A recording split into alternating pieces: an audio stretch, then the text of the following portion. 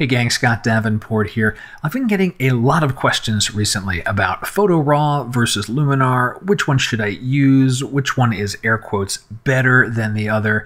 And like a lot of things in photography, a bunch of it comes down to needs. What your needs are as a photographer, what's important to you in your digital world for managing your photos, processing your photos. It's kind of like choosing cameras. Different cameras offer different features, and that may be important to one photographer and less important to another. So let me take one step back and just say, from a processing standpoint, both Photo RAW and Luminar are great photo processors. You can make great images with both of them. I use both of them in my workflow.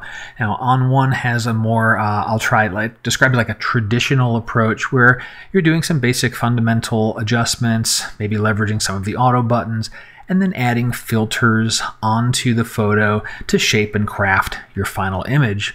Where Luminar has a different mindset. It's much more into the AI camp for quicker, faster, simpler sets of adjustments. So, single slider or maybe 2 or 3 sliders at best, but you're getting a lot of different things happening with those sliders. And you get some of the fancier features like sky replacement if you want to spruce up a blue sky or something like that in your photos. So there's a different approach to working with them. And then there is just the personal preference. Like, I really like the contrast controls in ON1. I really like the glow looks in Luminar. My workflow, I'm still in Lightroom for my asset management because there are certain asset management features that aren't offered by the other products. But if you're not in Lightroom and you're thinking about which one is the better processor, think about how you like to approach your photos, and that may help you decide which one is a right fit for you. Now let's talk about asset management a little bit more, because both of the programs have the basics covered. Both of them work on folders on your computer. And so here I've just got a pictures folder. I've got a few things in here. Here's all these different subfolders. And if I go into, say, Italy, I have a few photos in here. I look at Luminar, I have the same thing. I highlight pictures. It's showing me everything that are in all of these subfolders. But again, I'll pick Italy. It's the same set of photos. These are just folders on my computer, and I can point either Photo RAW or Luminar to them, and you get some basic, fundamental asset management. The folders are there. You can create albums in both programs. You can do date-based browsing. So for in ON1, if you've cataloged the folders, it will automatically figure out when all of those were photographed, and you can just search by date. Luminar works the same way. Now, when there's more that you want out of asset management beyond just the basics, folders, I mentioned star ratings, colors, all those things are the same. When you want to get into things like keywords or drilling farther down into EXIF data or doing more intelligent filtering on that data, ON1 has an edge there. Picking on any one of these photos, we get more detail about what's in the photo, but we can also add information. You can add your contact information. You can add keywords. You can even enter in GPS information. You can drop the photos and tag them using a map module. So that aspect is there. And when you get metadata going on, it opens up things like these filters, where you can have filters based on all sorts of criteria. And so if you are into that level of metadata for your asset management, you want to look at ON1 as your hub for your photos if you're looking for something other than Adobe products. Another thing to think about is printing. Do you print your photos a lot, or do you just export them and share them on the web? If you're just sharing things online, then pretty much both programs you're going to get what you need out of it. ON1's got a few more options available in its export, and it has the resize module, so if you're going to need to upscale something, but usually you're upscaling something to get ready for a print. When it comes to printing, ON1 has a full-blown print module. You've got soft proofing in there, so you can do your color corrections, and then you get into printing. You can print, multi-sheet contact sheets. You can print, big prints, you can choose your color profiles, all those types of things. Luminar's is really based on what your operating system offers. It will tap into the print subsystem, in my case, of Mac OS. Now, Mac OS is pretty good, and it has a lot of options in there. I got to jump through a couple more hoops to set certain things up so I can choose paper profiles and so forth. But it doesn't have, Luminar doesn't have soft proofing, and so it's not for something where I need to print something and make sure all the colors are correct. For a casual print, not bad at all. So that's something to think about there too.